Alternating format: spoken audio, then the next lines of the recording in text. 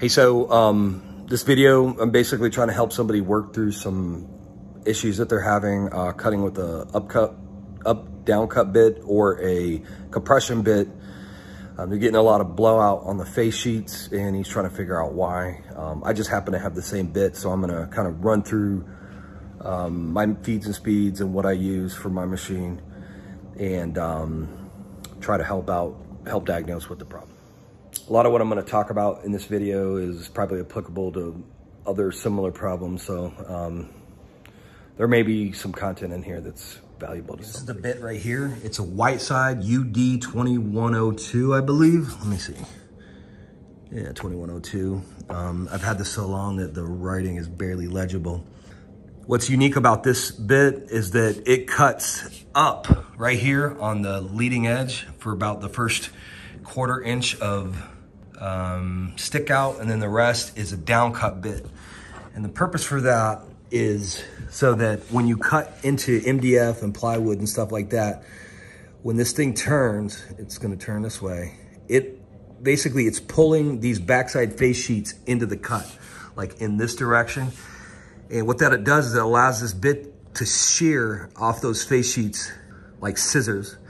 And then on this backside here, or the top side, it's cutting down into the cut and doing the same thing. So that's why they call it a compression cut, because the cutter is kind of pulling these backside face sheets this way, and then these topside face sheets into the cut. So it's compressing the material into the cut, and then as it rotates, it's shearing them off. I did see a comment, somebody basically said that Whiteside bits are low grade or whatever.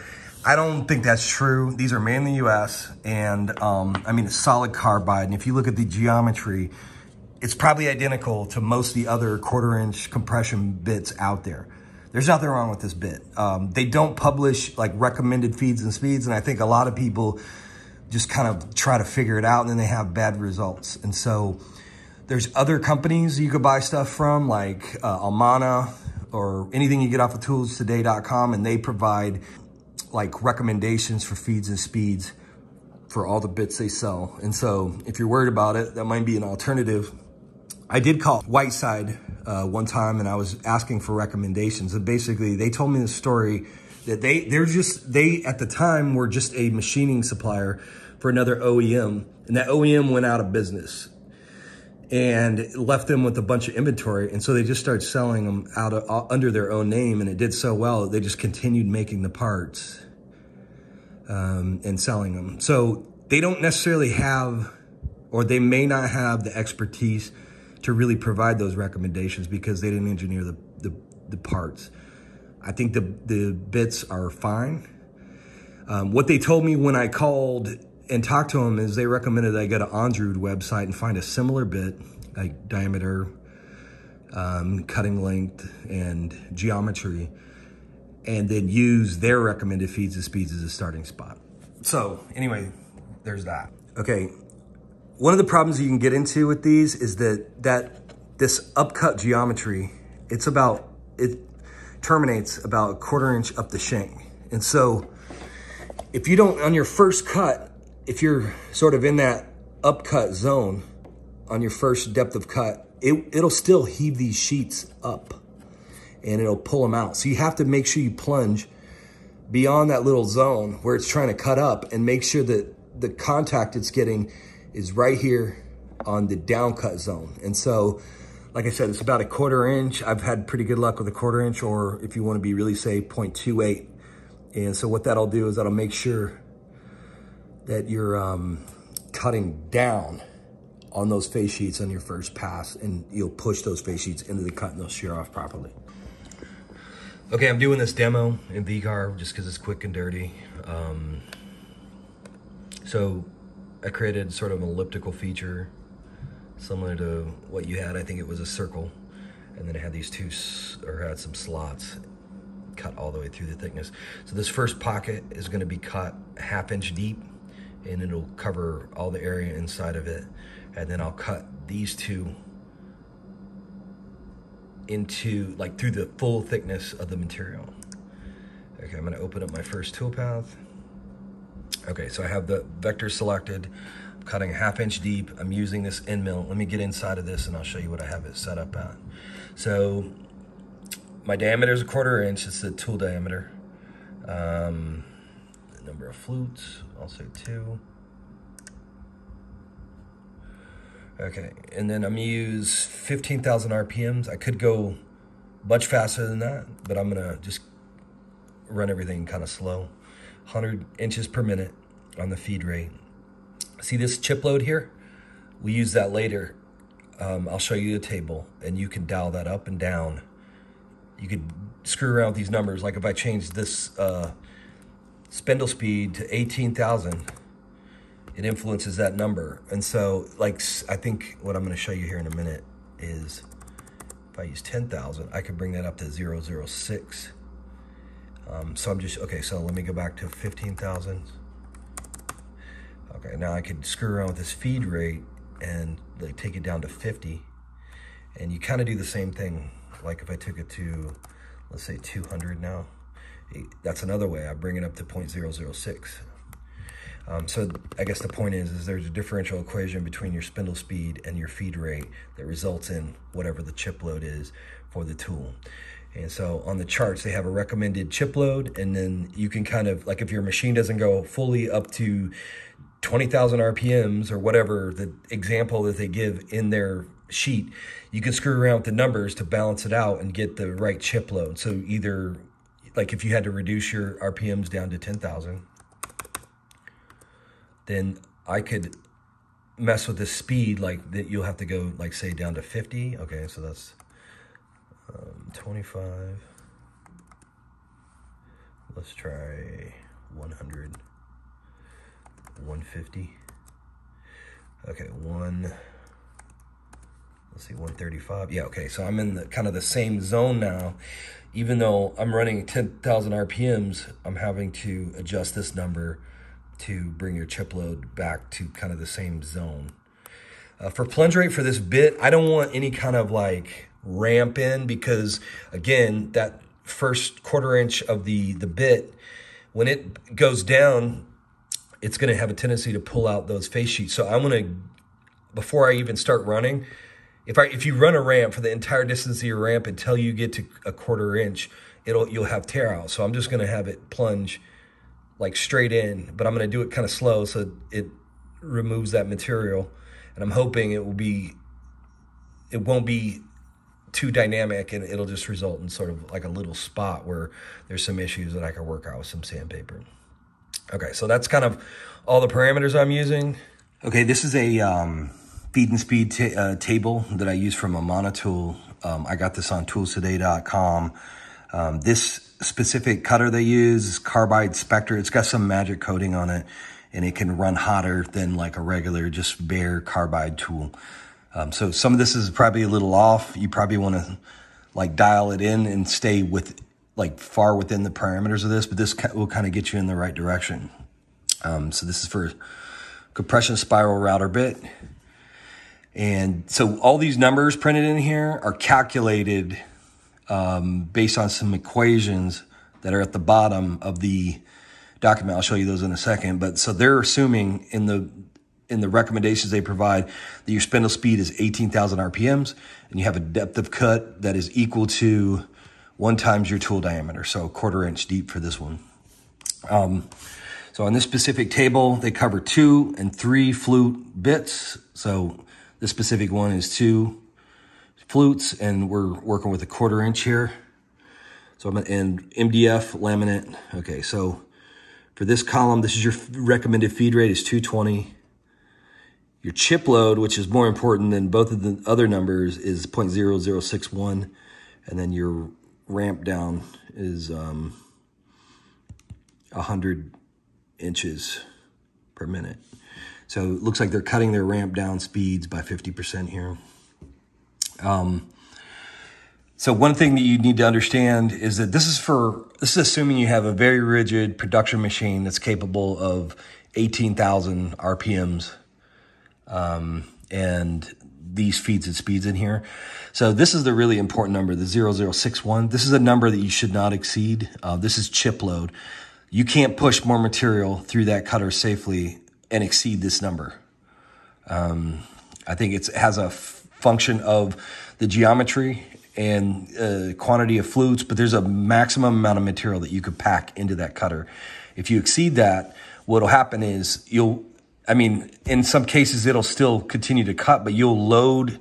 These bits are really weird because what they do, if you think about it, it's pulling material from the bottom up and from the top down.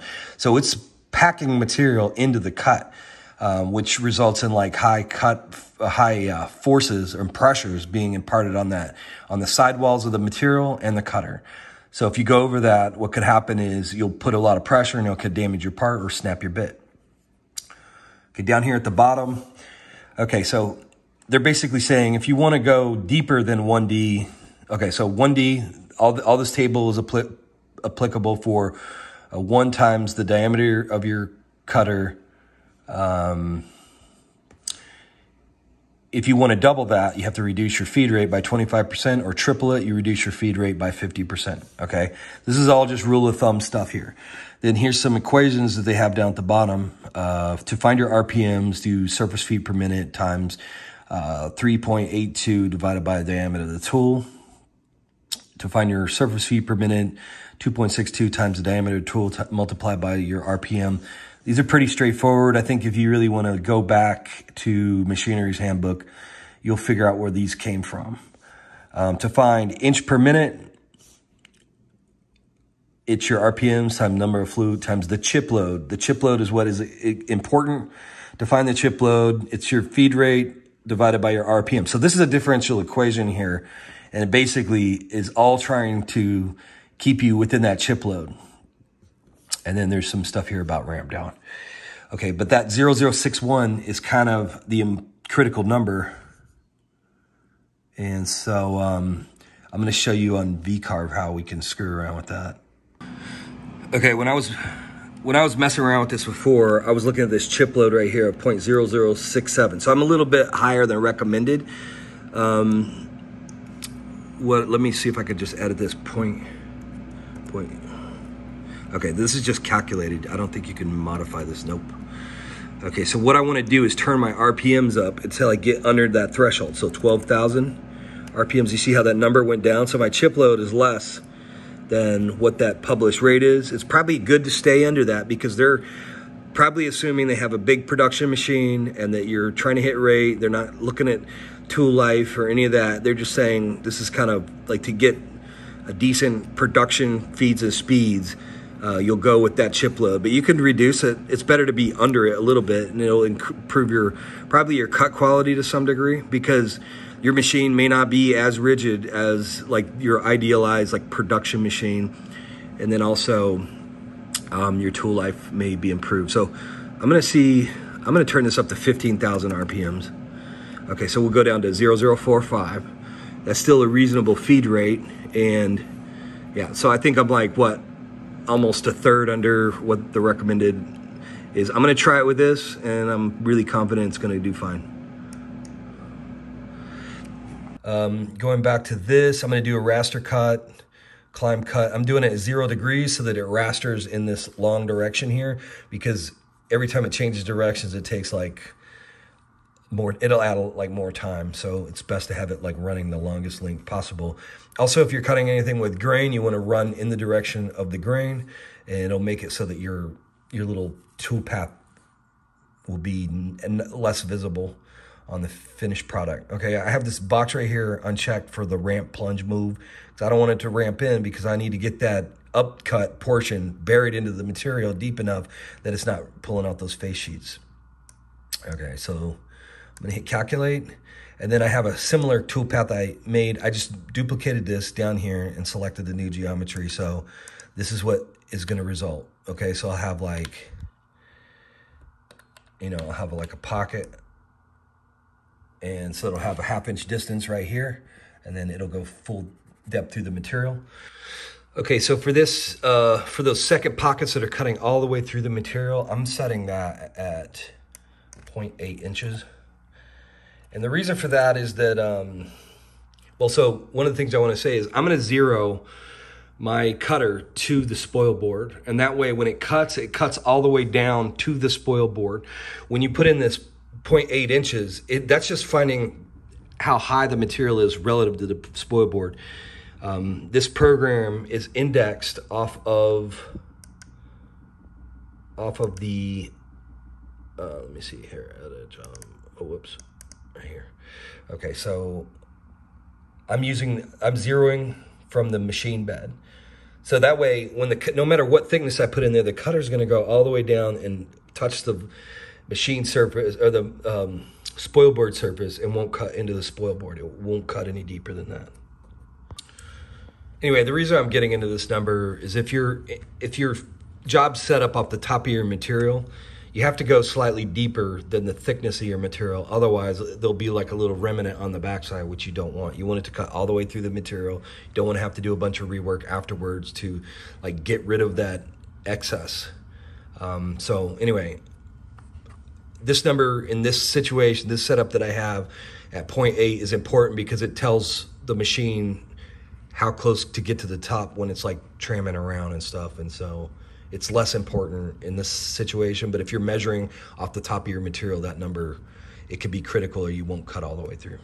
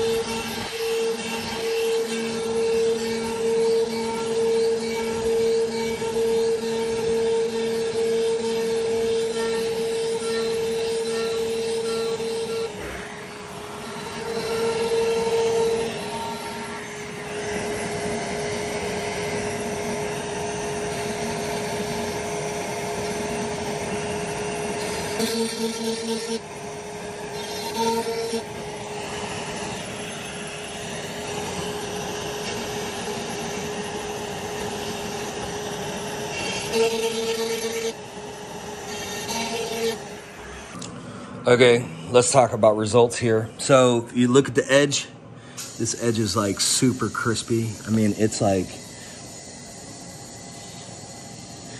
one of the things that I don't understand is, I think I set the raster so it was cutting this way. I'm not exactly sure what happened. I can go back and look. Also, I should have had a starting depth here that was equal to this pocket depth, and it's kind of good I didn't, because it kind of shows what happened. It starts cutting up here, and it cut air on the first pass. And then when it got to this depth here to cut this out, we were still in the upcut portion of the bit, and you can see all that blowout. So this pretty much illustrates what I'm saying, is that all this crap here, it picks it up and throws it out of the cut, you know? And so it winds up just fraying out and all these fibers. I mean, something like this, you should just be able to, you know, hit it with a piece of sandpaper and all that. It'll come off. But it illustrates my point. It was a mistake on my part with my toolpath, but it kind of, for this demonstration, it's kind of a good thing it worked out, because it shows, look how clean this is. I mean, it's, and then you have Blowout City going on right here. So anyway, okay, so this kind of concludes the demonstration. I think what I gave you is a couple good parameters to start with for feeds and speeds, and to kind of get you in a ballpark. Also a method to use to go look up speeds and feeds for cutters in the future on toolstoday.com. And then also showed, you know, how that compression bit works and what you want to do in terms of getting all that so that it produces like a very crispy edge cut. And then I showed a situation where your upcut portion was sort of inside of that zone where it was cutting the top, and how it produces blowout. So I think that was what was happening. Your situation looked a little bit different because it looked like you were cutting the full depth, which may be okay, but maybe your feeds and speeds were off to the point that it's causing a situation where you're just putting too much load on the tool and it's damaging the material right there in between the tool and the cutter. So anyway, maybe make some modifications and try it and see if it works. Let us know.